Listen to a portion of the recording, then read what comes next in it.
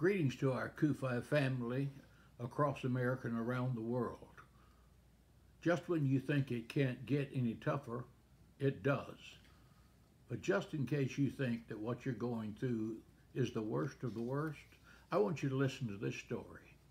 If you think that being housebound for 15 days is just beyond unbearable, listen to Jacob's story. Jacob Salome and his wife spent years hiding from the Nazis in a Polish farmhouse. They crawled under floorboards whenever they heard someone coming. Jacob and his wife did not go outside for several years. Listen to that. A farmer was hiding them in a small hole under the floor that he had made, and sometimes as many as 15 people were in that small hole.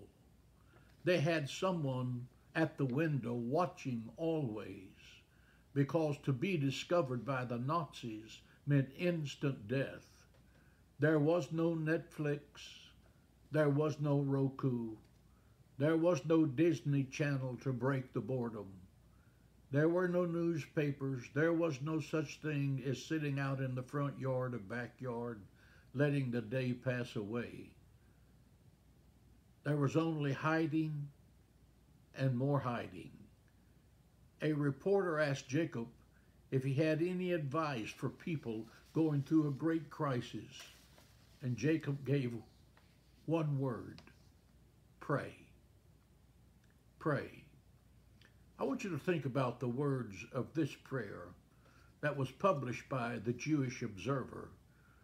The prayer is very thoughtful and it's very applicable to this moment.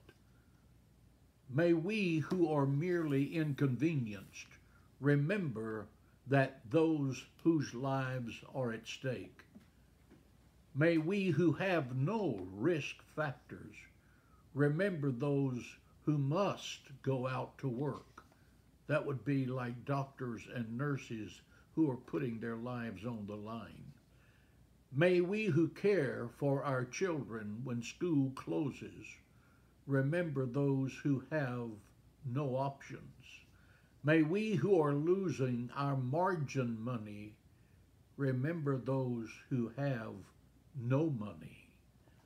May we who have canceled our trips remember those who have no safe place to live.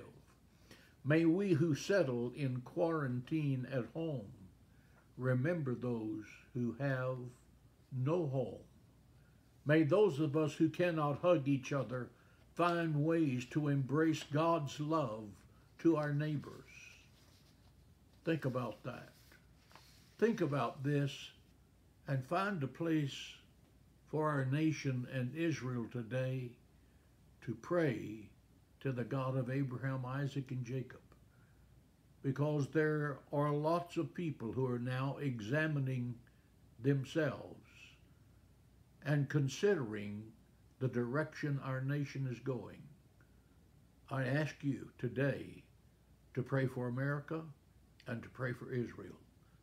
God bless you, and I'll see you tomorrow.